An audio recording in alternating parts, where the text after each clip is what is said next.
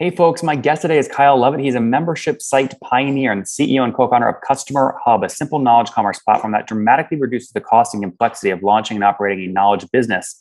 He's helped thousands of entrepreneurs increase their profits by selling their expertise online over the past 12 years. Kyle, you ready to take us to the top?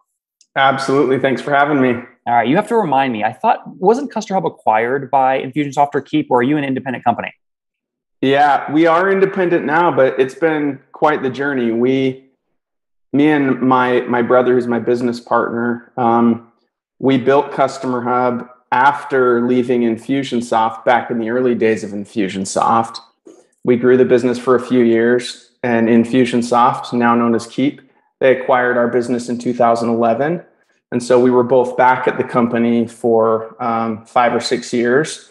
We ended up leaving, starting another business, and ultimately we acquired CustomerHub back from Keap 2.5 years ago. So we're independent again, and we're super excited about the future. Okay, heck of a story here. Let's Yeah. let's go to 2019. How did you know there was an opportunity to buy CustomerHub back out of Keap? Yeah, so we made the acquisition in 2018. We had conversations with them at the time we left the company about it, and just the timing wasn't right for them. And so we started another business, software business called LoyalStream, and we're growing that product along. And they knew we were interested, and so when the timing was right for them, they came back and engaged with us in early 2018, and the acquisition occurred in late 2018. And when was this thing a baby? What was year one? Oh, well, we built the product and launched it back in 2009. So that software that we purchased back is in its golden years at this point. And we actually spent the last year and a half building a new platform to replace the older technology. And we launched that early this year. And so we're off and running with the new platform. We've got a bunch of our classic customers migrating over, and we're sort of expanding our market reach to step outside of the Keap ecosystem, which is where we've predominantly been for the past 10 years. Do you remember how much revenue you did in that first year, 2009?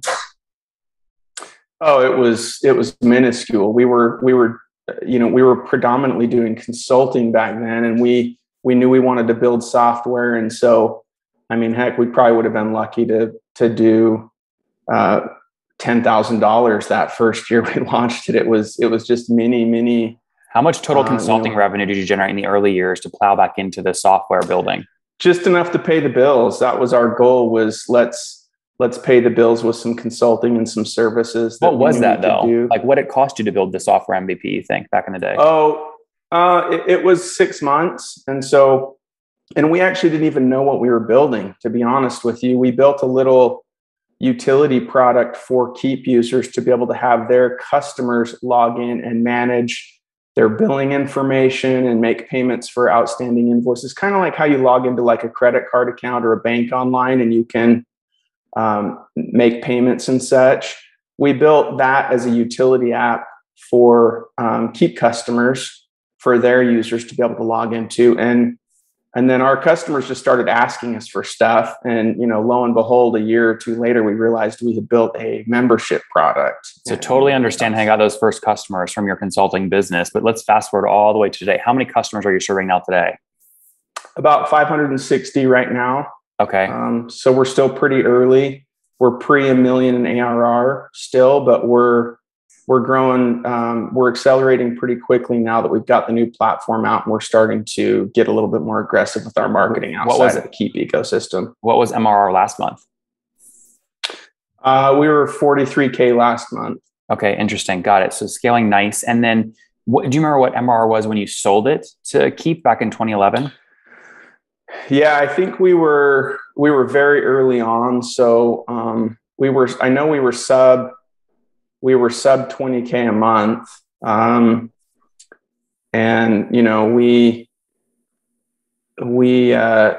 We continued to run the business after the acquisition under the Keap umbrella for a couple of years. And we ended up growing it to around $1.5 million in ARR before really Keap's priorities started to shift pretty dramatically, and the product sort of got shelved and didn't get much attention for about 5 years before we acquired it. Yep. No, that makes sense. Now, had you bootstrapped up to 20 grand a month before you sold? Yep. Okay. Yep. Still bootstrapped today? Mostly. We've done some stuff with some angels and some family and friends. We had to raise some capital to buy the product back. That was more than we had sitting around in the bank. So we did that. And we're getting ready to do a seed round probably later this year. So we're going to get a little bit more aggressive about our growth. We're going to make some hires. And so how much did you, how much have you raised to date so far, including the money you needed to buy it back? We've raised about $750K to date. And so, we had in buying the product back, part of it was cash, part of it was, payback over time. And Kyle, go deeper there if you can. I mean, people do this all the time. They try and buy technology back from a company they sold it to, but they never know how to structure it. So what was the total deal price and how'd you split it down? Well, total deal price, I'm not at liberty to share, but what I can say is that, we had a plan that was a chunk of cash up front. And then we had I think it was about a two or 3 year term, on monthly payments back to Keap.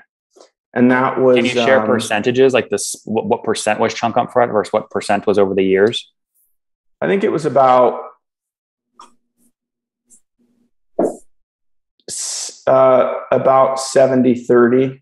70 cash up front, 30 over time. Yeah. No, the other way around. 30% cash up front. Yep. And it sounds like if you raised 750 to date, it sounds like the total price was somewhere under 750K, right? Yeah. Well, the total cash up front. Yep. Did they make money? In other words, did they buy it from you for cheaper than what you ended up buying it for 7 or 8 years later? They bought it for us for cheaper. And then obviously the product was a cash cow. It still is a cash cow, but it was especially a cash cow back in the day when we sold it to them.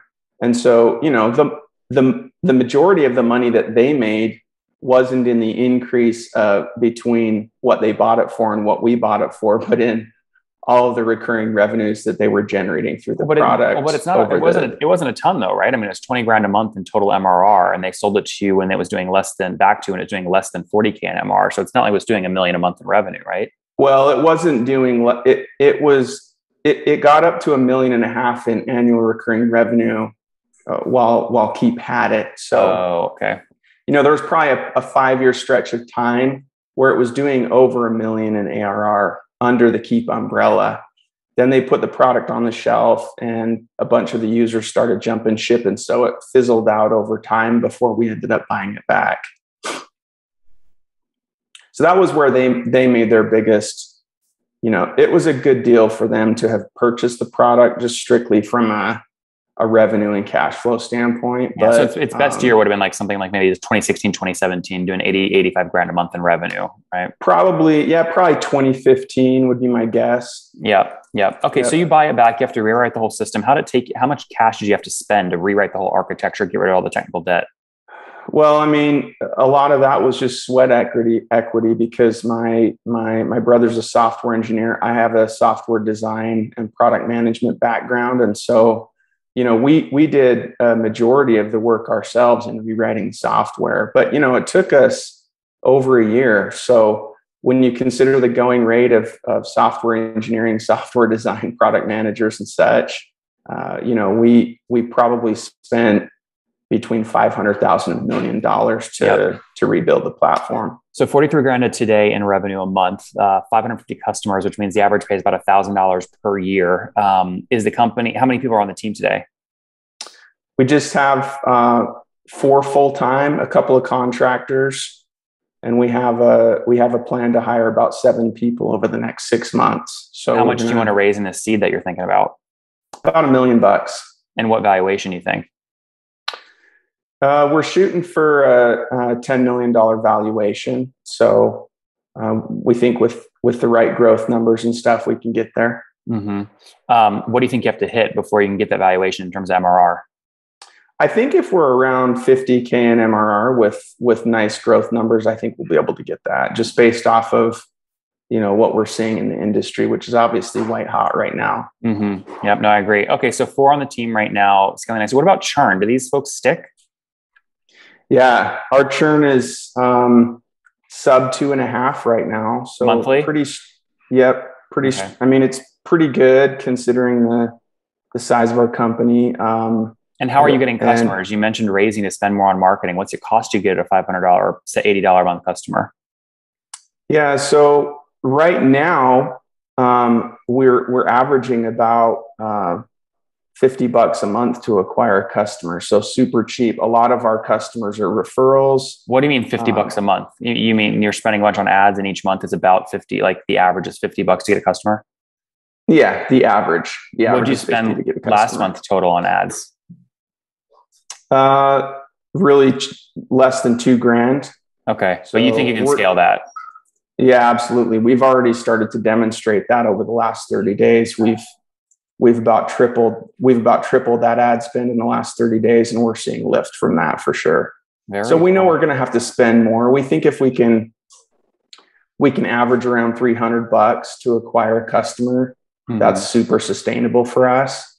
And it's just you and your it's just you and your brother on the cap table, or does Infusionsoft and Keap still sit on the cap table? They don't sit on the cap table. We're actually free and clear of that deal. And so we do have some angels and family and friends that have invested in the business that we've given, that are on the cap table. But how much do you still own? Pretty small percentages. How much do you still own? Nate and I own a vast majority of the company still. So, we've had one family and friends round, and then we had a CustomerHub raise round to buy the business back. And together we still own about 70% of the company. That's great. Very cool. And again, Nate's your brother, right?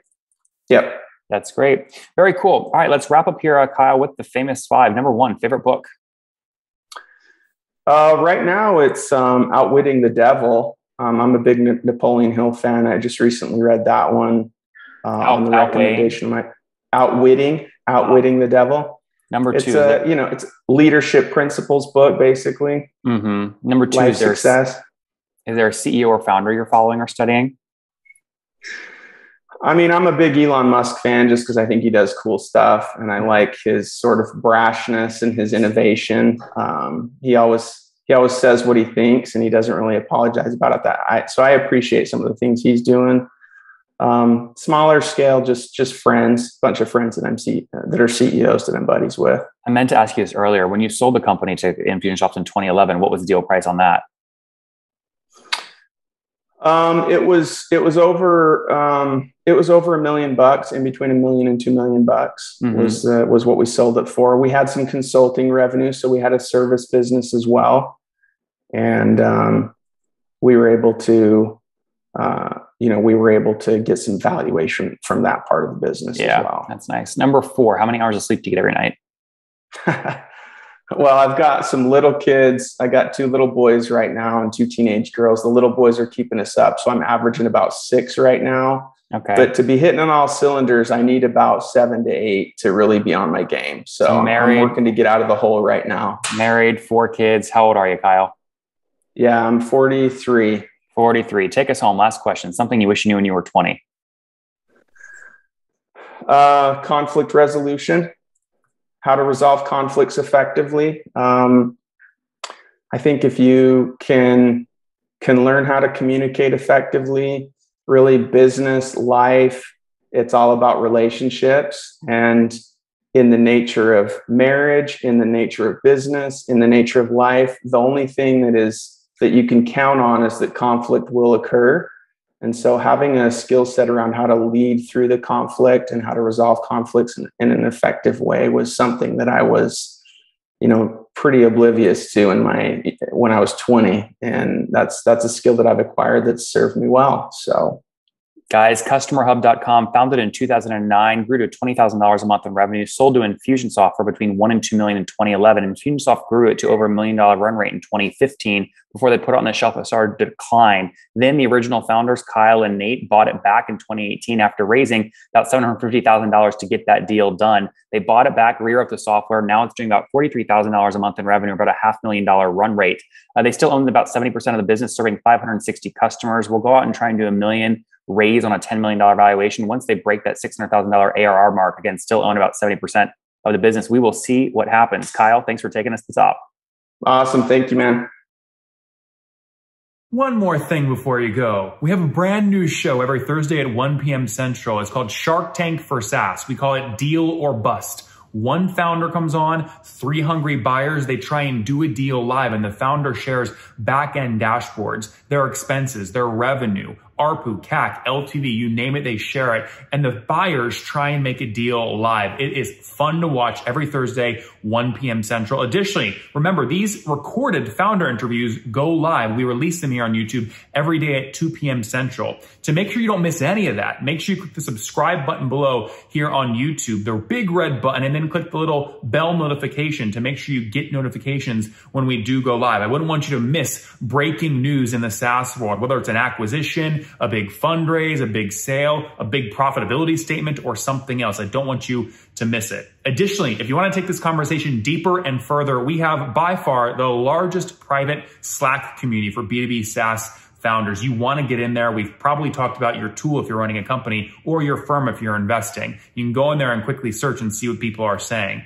Sign up for that at nathanlatka.com/Slack. In the meantime, I'm hanging out with you here on YouTube. I'll be in the comments for the next 30 minutes. Feel free to let me know what you thought about this episode. And if you enjoyed it, click the thumbs up. We get a lot of haters that are mad at how aggressive I am on these shows, but I do it so that we can all learn. We have to counter those people. We got to push them away. Click the thumbs up below to counter them and know that I appreciate your guys' support. All right, I'll be in the comments. See ya.